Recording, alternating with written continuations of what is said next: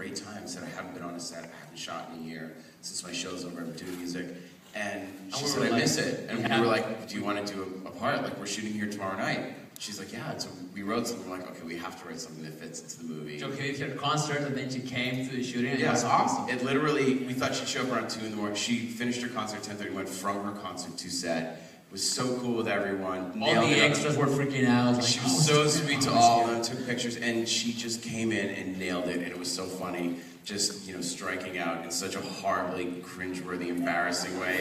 Selena was it's always good to see Eli hit the 19-year-old girl, you know? So. Yeah, it's just painful. This poor guy, like, what's he doing? It's so out of his league. And she was great, and she was hilarious, and everyone loved her, and it was just, She's cool. It was really cool. And now my sister wants to see us after Chuck, you know? My sister. Yes, now your sister will see it. Yeah. Yeah, now your sister. Yeah, my sister trying. Yeah. Make out with Cinco. Eli, was there like a challenge? I mean, so you're co-writer, producer, and then acting. How did you manage all of that? And what did you want to bring? Trainer. And what did you want to bring to the character? Because I mean, yeah, well, it was a huge challenge. I mean, when we wrote Gringo, I was there with Nicolás. We went down to Santiago, went to Valparaiso, and everything was like, oh, Gringo, and look, you know, Nico's Gringo friend. And so we just wrote him as Gringo.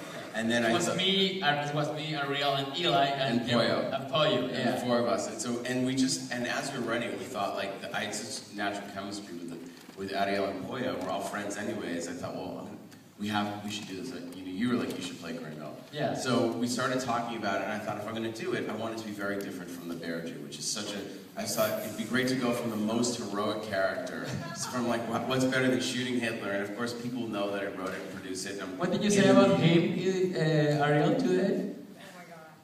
Oh my God.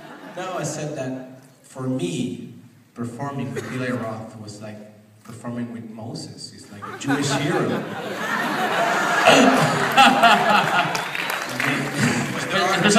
You're so inspiring for every Jewish boy all over the world. And how do you call yourself? We can shot Hitler. Yeah, and he's the Bear Jew and you're the Teddy Bear Jew. He's the Teddy Bear Jew. Yeah, so they love that. They've been doing it all day. You're not the first. It's like hyena is out 2 in the morning. No, it's I wanted to write first. You know, we wrote the script. That was the challenge, to write something that you know is going to follow a certain path but subverts expectations, and that's always the fun, is setting an audience up one way and completely flipping it on its head. And we want to set him up like he's going to be the hero. He's our main character. Of course, he's going to save the day, and he winds up being the biggest pussy chicken shit. Sells out the girls like horrible. And I thought, God, this would be great because no one will be expecting that I'll give away where the girls are and just be. But you also understand it because he has a daughter. It's some like survival terror instinct that suddenly everything else gets blocked out. And in a way, it all started because of the blogs, you know, because when the news came out that we were making AFTERSHOCK and that Eli was playing a part, it was like, oh, Eli's gonna be the hero. He's so the hero. And we're like, fuck it, you know. Yeah, it's not gonna be a hero. It'll be fun. And I thought it'd be really fun to play character that's, you know, but that's human and vulnerable, but that ultimately, you know, everyone in the way sort of dies because of their weakness. Gringo, you know, because of his daughter. We wanted, you know, Pollo because of his father. Ariel is always texting. Ariel is always texting. So everyone's sort of punished, you know, in a very specific way. So don't text while you're seeing a movie. You know what would happen. Catholics. But yeah, but it was hard. But I had great producers, you know, Matt Cappuccino and Miguel Asensio and Brian Oliver and everyone. They like Jim Holt. You know, when you have good producers around you, I could actually switch hats. But I was covered head to toe in face. Helen Cappuccino. Helen Cappuccino, yes, both days. And so, you know, at the end of the day, I'd have to sit there and like sign contracts and do emails just completely covered in blood last year. That was not unusual. It was too many jobs. all right, let's hear it for AFTERSHOCK. Hey, I'd like to say one thing.